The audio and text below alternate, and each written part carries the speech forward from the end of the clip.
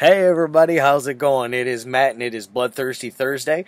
First and foremost, I hope each and every one of you are having a great morning, evening, dawn, day, or dusk, all that wonderful stuff. I hope you're having a great time as you're doing it. Please do like, share, and subscribe. I love seeing all your new faces, and of course all you old faces that have been here since day one. I love seeing you as well. Please, as I just said, like, share, and subscribe, and please do always look in the description box for more information on the movie or film of the day. Today's movie will have a couple of things about some trivia in there. What was it? We had some stuff on there about how some of the gore gags were pulled off were filmed after production had already wrapped. They went through and they refilmed some stuff, and it just so happened to be in the backyard of the director's parents' house. And then what else did we have in here? Oh, and they also dubbed over the killer's voice in this. They thought her voice was not scary enough to be taken seriously, one of those ordeals. So the whole movie, her voice has been dubbed over. So I didn't notice any like glitches or like weird like pauses or anything in the lips, so I didn't really notice it, to be quite honest. So they did a very good job dubbing that over in the entire film. But anyways, this one came out in 1982, so 38 years ago. It's been a hot minute since this one came out. This is a rated R cut, and it's the one I have is running at an hour and 30 minutes.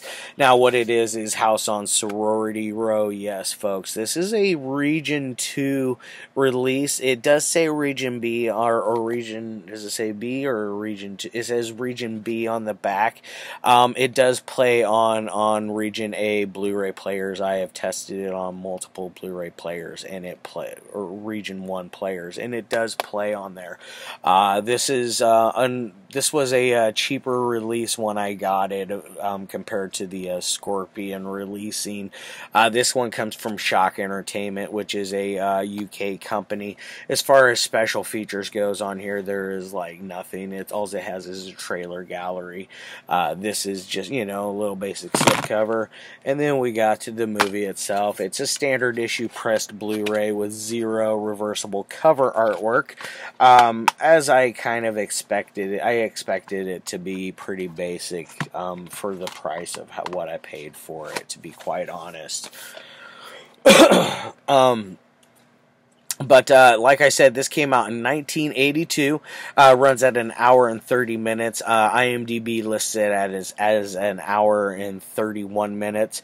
I don't know if that is a correct runtime. This one may suffer from being cut, as far as I know, being a European release of the film, because sometimes, let's just face it, folks, you folks over in there in the UK, you guys have really bad problems with censorship, and freedom of speech is pretty wonky over there for certain places, or for as far as like film goes. There's some weird things going on there, especially with the gore stuff back in the day. The UK BBFC Video Nasties. I forgot to check to see if this was on Section 3.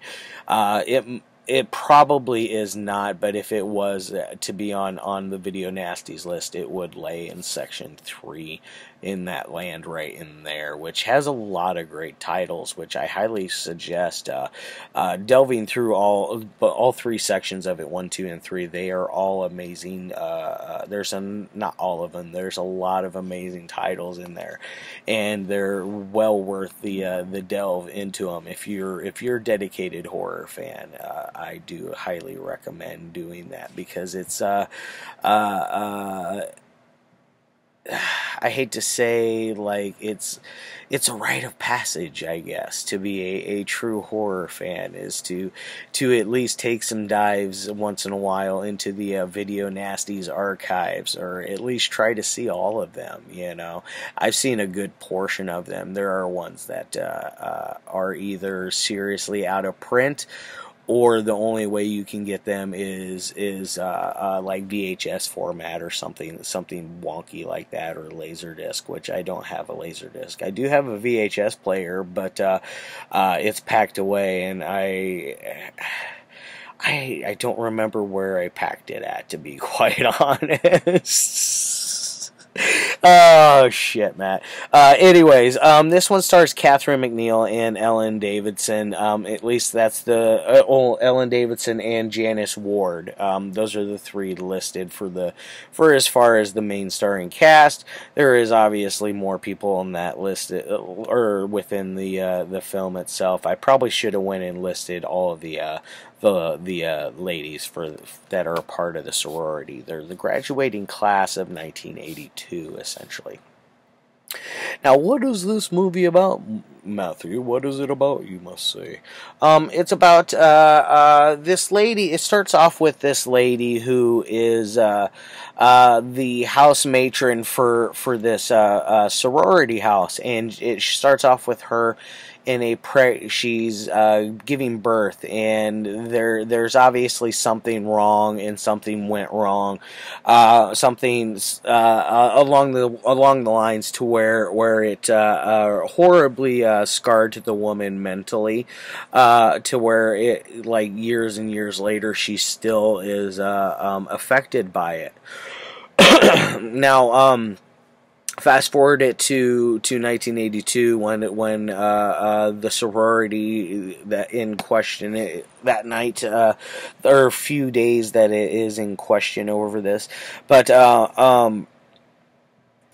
every year at this certain date, for the summer, the house is completely shut down. Nobody is allowed there. There's only person that's allowed there is the matron of the house mother is the only one allowed there, and there's a reason for it, and it's because it's the anniversary to the whole birth of her child, and that whole debacle with everything that went bad in that scenario. If you pick up where I'm going at with this. Now, these girls decide that because the house mother is kind of a wench, you know, she's not very nice.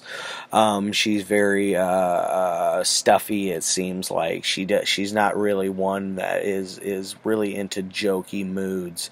So I don't really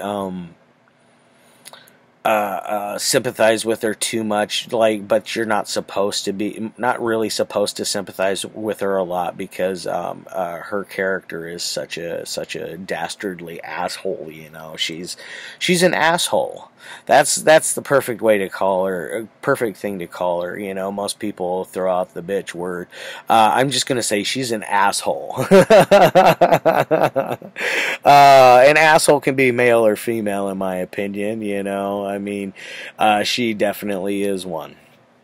But so she like quickly declines them being able to throw this going away party that is normally held at another location, but due to financial reasons, they're unable to have this soiree going on down there, or up wherever they have it at. It was, I think, Silver Bear Lake or some Silver Bear Springs or something like that is what they said.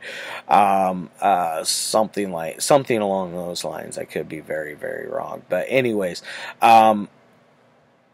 they decide they're going to move this function to the sorority house, and you know what better place to have it. And quickly, the mother of the house, like I said, declines. They have they have like an altercation between them. They decide they're going to throw the party anyways. The night before everything goes down, they're having just a little get together amongst themselves where they're having rounds of it looked like champagne in giant fraternity looking steins, but like beer steins.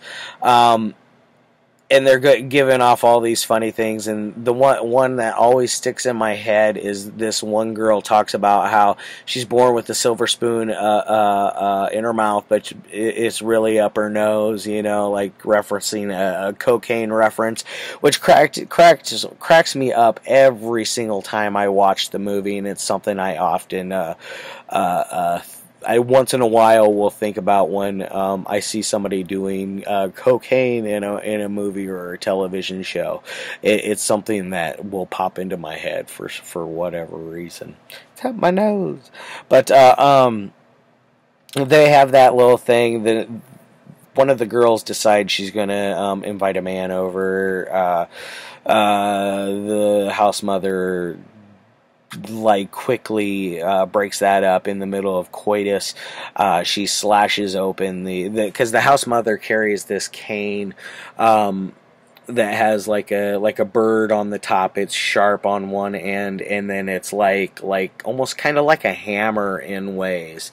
It's sharp on one end and then blunt on the other. So it's kind of like a hammer, I would say, on a cane. But anyways, She slashes open her waterbed because, I mean, what the hell? It's the 80s. There's waterbeds. I mean, come on. What better time to have one?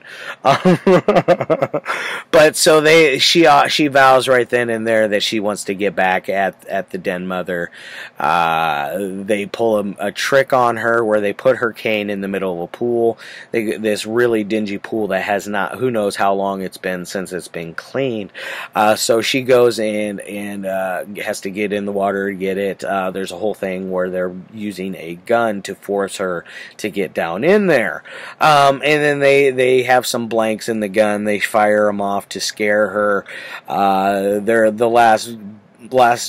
happens to be one more bullet in the end, and it's actually a real bullet and not a blank, and they shoot her. They think she's dead. They wrap her up. Very, very just they're very nonchalant about it in ways. I mean, they have their inner struggles about it, don't get me wrong, but they decide to go on with the party. All these people show up, blah, blah, blah, blah. The girls are picked off one by one, along with some other people here and there. There's some really memorable scenes in here. There's one scene in particular another one that really cracks me up, where these three dudes, or it's two or three dudes, I can't remember exactly, but they're all in their tidy whities, their underwear, and their BVDs, whatever you want to call them. They're standing there outside this dingy pool while everybody's inside at this party, and they're going to go jump in the pool and swim around, which is kind of gross. But there's one who's a very large kid, and they call him Pig. And as a matter of fact, when he's in the water, he even refers to himself as a sea pig. So there's a very funny scene that involves a big fat guy jumping in, or getting pushed into